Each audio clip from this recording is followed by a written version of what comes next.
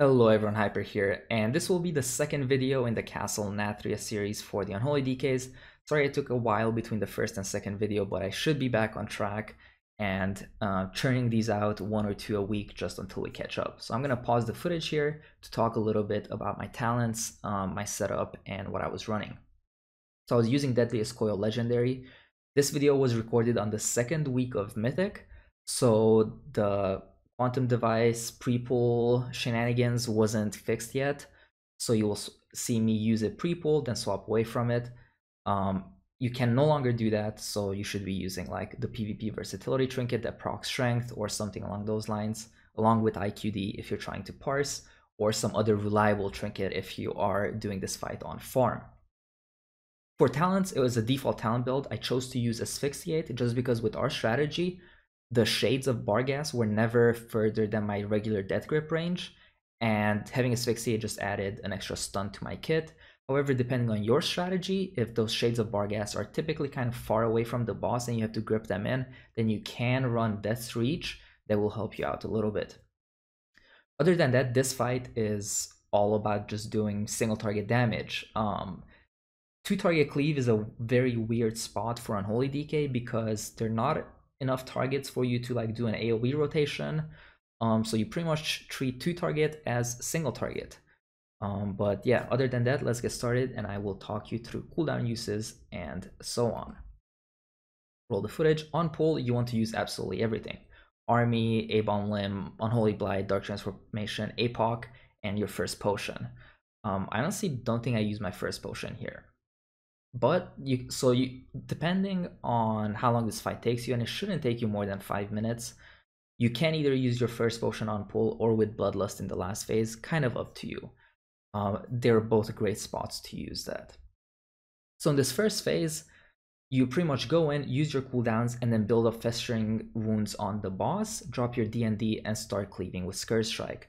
I see a lot of people do like 2 Festering Strikes on the boss, 1 on the bear, and then D&D and Scourge Strike spam. And basically as your D&D times out, the bear is going to be in execute and you can start using Soul Reapers on it. So as you can see here, I keep tabbing to the bear every time my Soul Reaper is up just to get a few extra casts on it. And pretty much as soon as the bear is at 40% health, you can start Soul Reapering it just because it drops so fast. Now, my second use of Unholy Blight and Dark Transformation was up there. I used it on cooldown. There's nothing you really need to save it for. Same with this Apocalypse. One thing that I do whenever Barghast spawns is that I use an Outbreak on it. Normally, you don't want to use Outbreak to apply Variant Plague. However, in this situation, the bear never gets close enough to the boss for me to apply it with Unholy Blight, so I just cast an Outbreak on it manually. Now, after Barghast is brought back to the boss, you kind of have a few choices depending on how long your tanks are going to keep him there. As you can see, I was trying to get that Unholy Blight off to apply the dot, but the bear got pulled out. Barghast got pulled out 2 to 3 seconds too soon for me. And then I end up just applying that Outbreak manually. So this is kind of going to depend on your push time just a little bit. When it's time to grip in these shades, you usually want to do it, I believe, at around 80 energy. You just want to start hitting it. You still don't have enough targets to do like a full AoE rotation. You can drop D&D if you want to. A big thing is trying to snipe a Soul Reaper. I wasn't comfortable enough with the fight here to know exactly how fast these would die. Sometimes they die super quick, other times they take a little while. But if you can get a Soul Reaper on them, that will do a ton of damage. And then after this first set of ads are dead, Barghast is already like 20 to 10% health. I should be tabbing to it and using Soul Reaper on cooldown. That is a big mistake. I could have gone in probably 2 to 3 Soul Reapers just there. Instead, I end up getting only 1. So that is a pretty significant damage loss that I just incurred. Also, I used my Abomination's Limb earlier on during the Shade of Barghast, as you saw. However, if your fight time is under 4 minutes, I believe it's better to save it until your second Army of the Dead. And then you can use Army, A-Bomb with, other cooldowns on Holy Blight, Dark Transformation if they line up.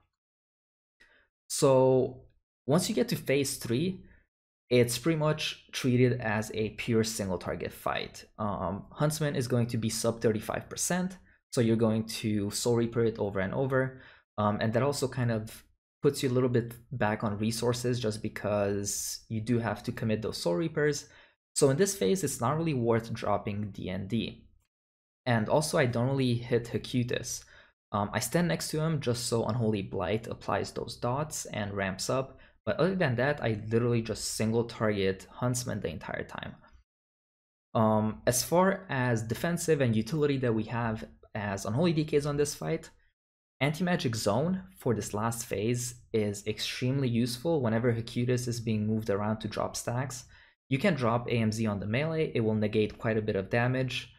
AMS will do the same. If you are in danger, you can AMS while Hecutus is being moved because it's nature damage.